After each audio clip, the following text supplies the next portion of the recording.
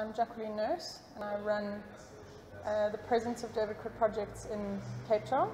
We have a gallery and a bookstore, and as well as an outreach program and an education program here, and it's my job to make sure that all that runs smoothly.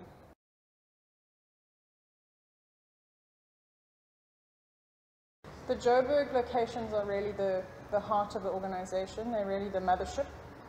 So the most important space at the moment being the workshop. That's where a lot of the work all of the work is made. It's quite an experimental space, and it always has been, and that really is the kind of the real crux of our production.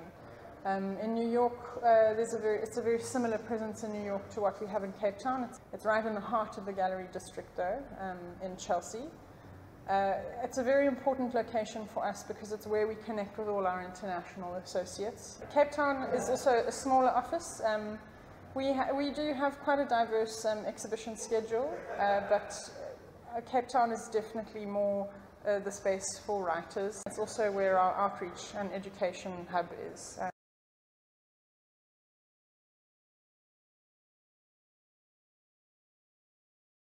We promote dynamism is by not engaging in any kind of silo mentality. So we engage with cultural practitioners over quite a diverse range of activities. So we don't limit ourselves just to working with visual artists. We work quite often with musicians and writers, and that helps us to keep things dynamic.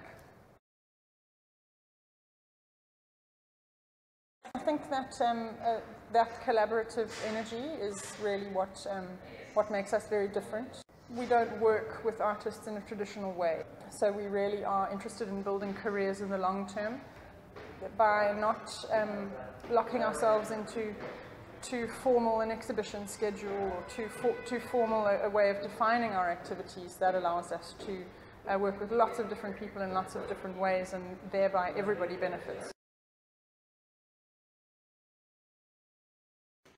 William and David have been working together for a very long time now. David's been publishing William's work since the early 90s, and it really is a professional relationship that's grown up around printmaking. William's love of printmaking, David's love of publishing, and it's a very strong relationship between an artist and a publisher.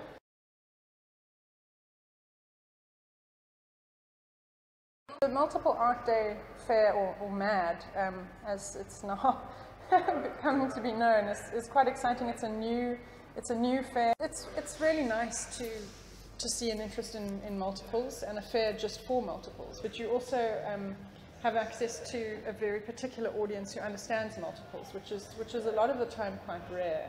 Not that many people understand how important they are. This is the first one this year, and we'll be taking part in it.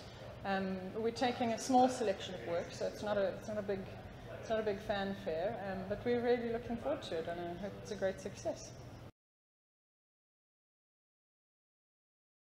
Well, we continue to work with a diverse range of people. This installation behind me is by Stephen Hobbs. We've been working on a body of work that's evolving over a number of years. Our exhibition schedule in Joburg also keeps getting stronger. We are focusing at the moment on group shows there. In Cape Town, we are shifting our focus slightly more towards workshop-oriented activities. So we're quite excited about a couple of workshops we've got going in the next couple of months. We've got a writing workshop running with Joanne Richards in May and June. We've got a music workshop with Derek Gripper at the end of the month. So we're quite interested to see how that changes the way things happen in our space in Cape Town.